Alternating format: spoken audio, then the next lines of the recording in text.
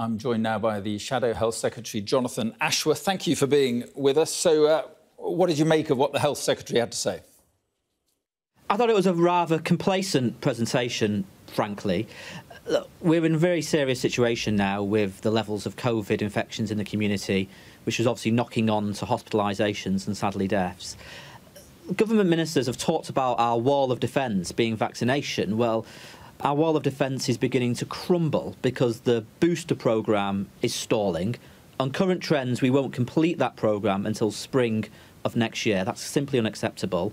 We've only vaccinated around 15% of our young people, and of course the infections are concentrated at the moment in school children. I think over the last 3 weeks we've seen around 10,000 infections a day amongst children. Of course, the third doses for the immunosuppressed is stalling, and charities have called it chaotic. And the flu vaccine, which we also need to really ramp up, is running at around 36% for over 65s. I wanted to hear from ministers how they were going to get a grip of this stalling vaccination programme. Well, to be fair, they have said... to ramp up vaccination. To be fair, he said they were going to accelerate the booster programme for the elderly and the vulnerable. I mean, what would Labour be doing that the government isn't? Sort of rushing to another lockdown? Most certainly not. Nobody wants to go back to the dark days of lockdowns, and nor do we want to see the Prime Minister impose lockdowns on places like Bolton, Burnley, Bury and Leicester, my own, which he did in the previous stages of this pandemic.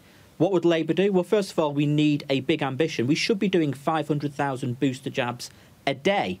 We're nowhere near that. We should have a target to do a larger proportion of our children by the 1st of December. Who would be doing it? Who would be doing it? Well, because the GPs, as we know, have a considerable burden. They haven't got time to do it. Who would be doing it?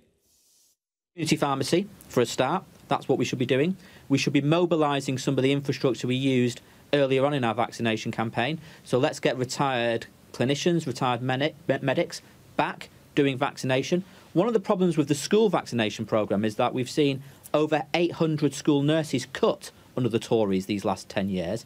But why aren't we using retired school nurses, retired nurses to come and do those vaccinations in schools and at walk-in centres? We need more pop-up centres at mosques, at churches, in temples, like we've had in the past. We have done this before. I don't understand why we're not doing it now, do you think, and why we're not targeting 500,000 jabs a day in order to galvanise our vaccination campaign at this stage. Right. Do you think the pressures on the NHS are unsustainable?